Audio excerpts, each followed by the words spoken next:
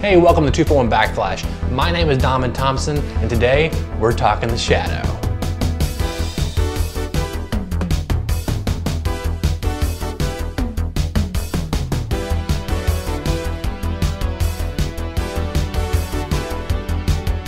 And if you haven't already, hit the subscribe button below. That way you're up to date on all future episodes of 2-for-1 Backflash. And of course, we have all kinds of content on the channel.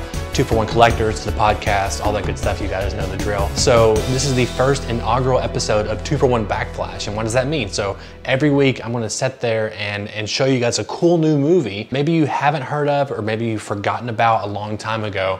And of course, like I said earlier, we're doing The Shadow. It's one of my childhood movies. It came out in 1994, directed by Russell Mulcahy. He also directed movies like Highlander. He directed Resident Evil Extinction. And it was written by David Koepp. You don't know who that is. Of course, he wrote Spider-Man. He wrote Jurassic Park. He wrote Mission Impossible. So it's got some heavy hitters behind it. It's starring Alec Baldwin. It's got John Lone in it. It's got Ian McKellen in a role. It's based off the old 1930s pulp character, The Shadow. It was on radio. He was in pulp magazines, but he's this cool character with this bandana hat. He obviously lurks in the shadows. Very much a Batman figure. Ironically enough, when Bob Kane and Bill Finger were developing and creating Batman, The Shadow was a huge, huge character and inspiring the Batman character. You know, The Shadow, Zorro, that vigilante hiding in the darkness sort of thing. But the movie itself held a special place in my heart as a child. You know, I was born in '92, so this movie just came out right after I was born. So what is the movie actually about? Well, it's about this guy named Lamont Cranston, who's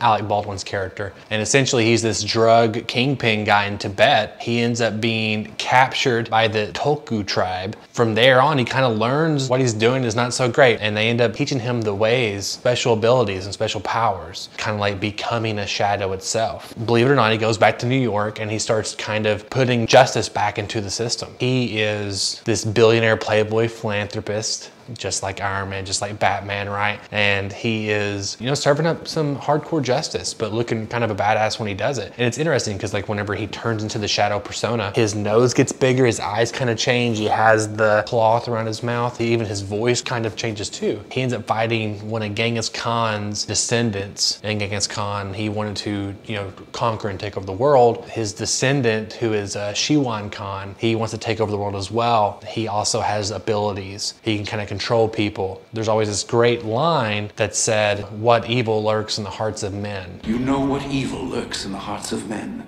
for you have seen that evil in your own heart. Every man pays the price for redemption. This is yours. I'm not looking for redemption.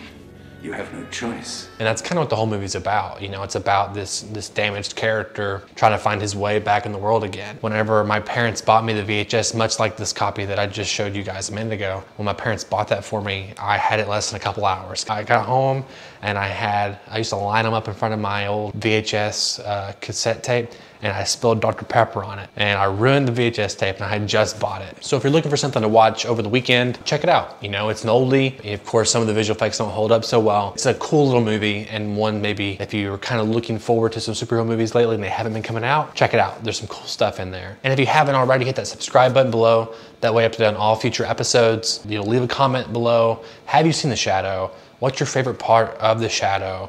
And do you hate it? And it's okay to hate the movie too. Thank you guys so much. Again, this 2-for-1 Backflash. Check out the channel. Have fun at the movies.